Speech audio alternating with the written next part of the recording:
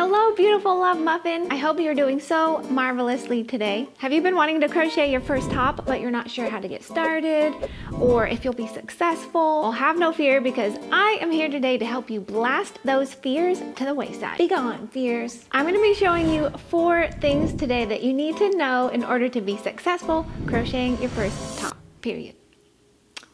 To demonstrate today, we have a beautiful new crochet top designed for you by Michelle Ferguson. The Montestraya tee is a gorgeous pattern for the beginner crocheter because it's simple in stitches and construction. It's worked in the round from the top down, so you can try it on as you go, making sure that it fits the whole way through. Another reason that this pattern is great for beginners is because it is a tee, not a full sweater with sleeves, so you're not gonna get stuck in Sleeveville. The village of sleeves, where you get stuck because you get bored making sleeves. It features a fun open stitch pattern, just using single, half double, and double crochets, so super simple. I know you can do this. We used our Oasis fingering yarn for this, which is a super popular camel fiber and silk blend fingering weight yarn. It comes in all kinds of hand-dyed colors, including this gorgeous playa colorway that we used for this pattern. And since it is a fingering weight, it doesn't take too many skeins to make this pattern, and it's gonna make a gorgeous flow, drape, and shine to your project. You can download the pattern and get more information on the yarn at expressionfiberarts.com, and also check the description box if you would like the direct link. I'll be demonstrating some techniques today to help you have success in crocheting your first sweater. These should work for most yoke style and raglan style patterns, so although I'll be using this pattern today as an example, the techniques should apply to other patterns as well. Step 1 is to make a gauge swatch. This may be the most important thing in this whole process. I know you want to skip it, but it is super important to do a gauge swatch with the recommended yarn and hook size in the pattern so that you're getting the same gauge as the designers, and so your sweater ends up fitting.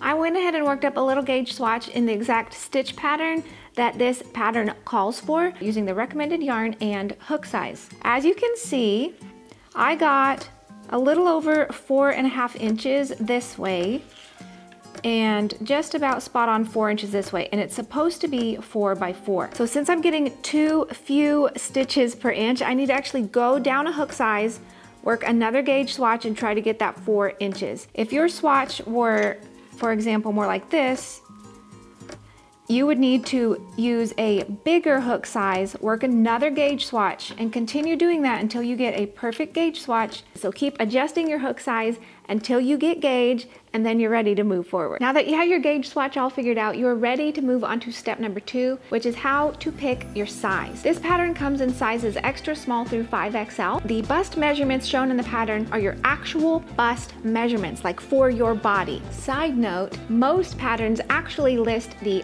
finished garment measurements, so just good to keep in mind. Whip out the old measuring tape and measure your actual bust size. Pick the size that is the same or slightly larger than your bust size. Mine's 34 inches, so we went with a size small, which is 34 inches. If you would like a little bit looser fit, you can choose a bigger size. Once you've conquered the gauge swatch and you've picked your size, you are ready to go ahead and get started on your sweater, which is step number 3. You start at the top, the neck on this pattern, and you work in the round until you get ready to separate out for the armhole, so you can actually have something to put your arms through, and you're gonna skip stitches in order to create those holes for your arms. I shall explain. For example, when you've worked 40 rounds in the size small, you're gonna have all of this. It's gonna be one big cylinder, and you're gonna be right here. To separate out for the sleeves, you're gonna work 1 half double crochet in each of the first 45 stitches, and remember, it's gonna depend on your size how many stitches. You're gonna skip the next 55 stitches, which are all of these, so just skip those to create the armhole.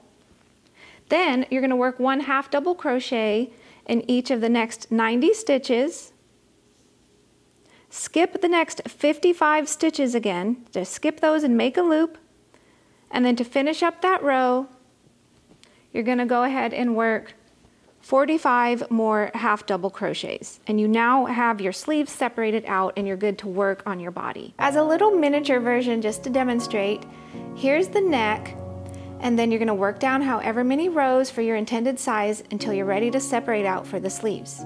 I'm going to turn it upside down.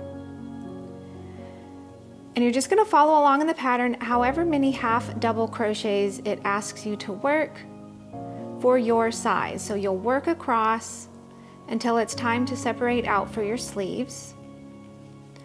And we'll just go ahead and say that it's right here. So we want these to be our sleeve stitches. You're going to skip all of those, boop, and just fold your piece like so, and go ahead and start working in the next stitch and work your stitches along. And you can see we just skipped those, forming a little armhole. Let me show you one more time. Work the required number of stitches that the pattern calls for your size.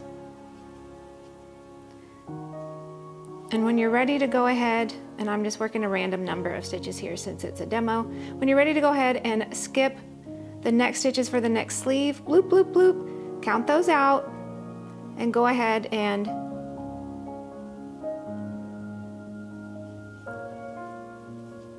half double crochet into the next required stitch, and there's that little sleeve on that side. Then you'll just finish out this row, and I'm already there. You'll finish out this row,